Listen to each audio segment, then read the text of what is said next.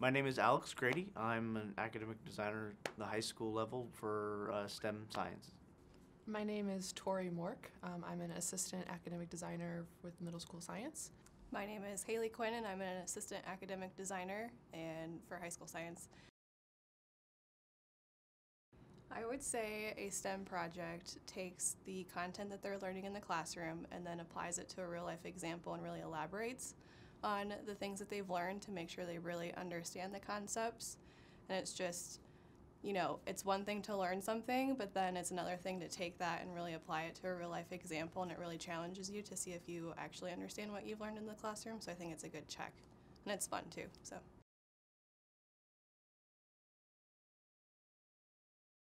With the projects, it's kind of, the teacher has a lot of control.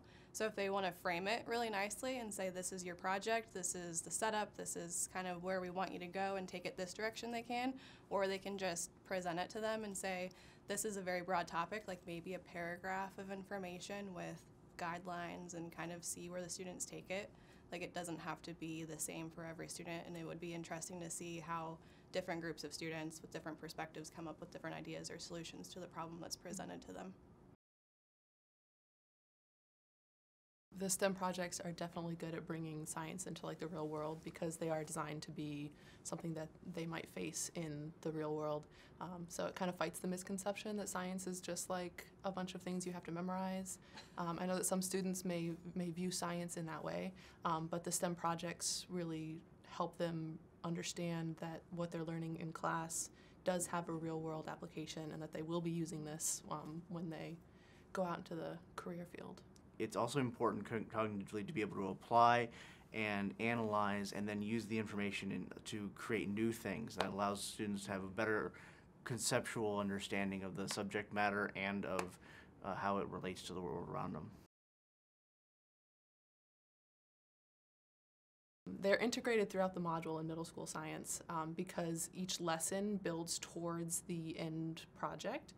So as they're learning concepts and skills in each of the lessons, they use those concepts and skills later on to do the project. And it's in the forefront of the students' minds because they know the project from the beginning. So it's not just like a capstone project, but it's something that they are thinking about as they're learning all of the content. So it really is integrated throughout the module. Because we're starting this at the beginning of a unit for high school or module for middle school, we find that they're already priming themselves to be like, I need to find this information in order to do my project. A lot of the projects really encourage student creativity, so it's not just something that the teacher is telling them to do, but they have to bring in their own ideas, whether it's like developing a solution, they have to come up with the solution. So it really encourages student creativity, which encourages them to think deeper about what they're doing and why they're doing it.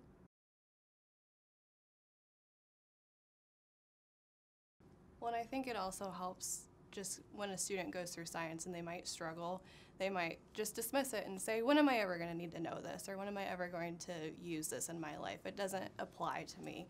But if you have a STEM project that is presented to you at the beginning that's a real-world example of how it will be used, then it kind of helps reinforce that this is important material that you should at least have an understanding of and you can appreciate, because this is how it applies to the world that you live in.